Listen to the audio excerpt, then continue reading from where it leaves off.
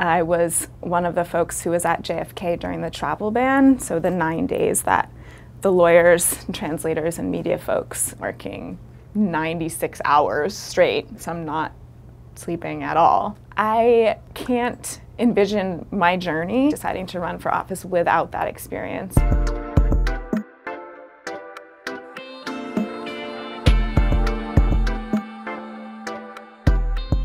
I am a mom. I work full-time in higher education.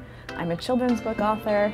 I'm somebody who's loved to be involved in community service. And now I'm the endorsed Democratic candidate for the State House in Connecticut. When I first learned about the travel ban, it was one of those moments of, wait a minute, this can't be right. We're going to move on now to the chaos, confusion, and anger growing in the wake of President Trump's immigration ban. Racist out, refugees in. Racist out, refugees in. Racist out, refugees in. It was game on at that point. The power of social media kicked in, and I found a Twitter page that was called No Ban JFK. And so I checked it out, and they had a volunteer sign-up sheet.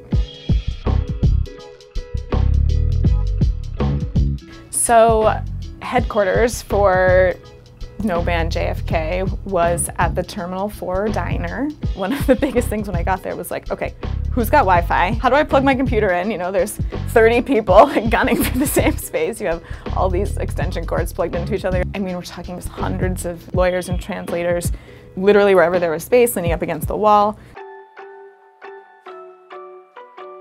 And so the first night I'm there, I'm on the Twitter, and I'm like, oh, they gave me the password. Like, oh my gosh, this is so exciting.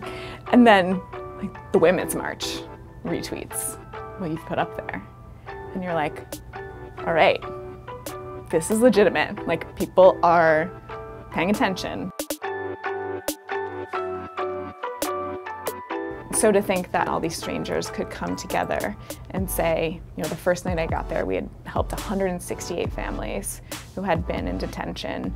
It really shows how well people can work together in a situation where it's like, okay, this is a crisis, let's figure out what to do. I think a lot of us wait for people to come off the sidelines to run who we think are going to have the same values, but sometimes it doesn't happen, right? I felt like it was my time to step up.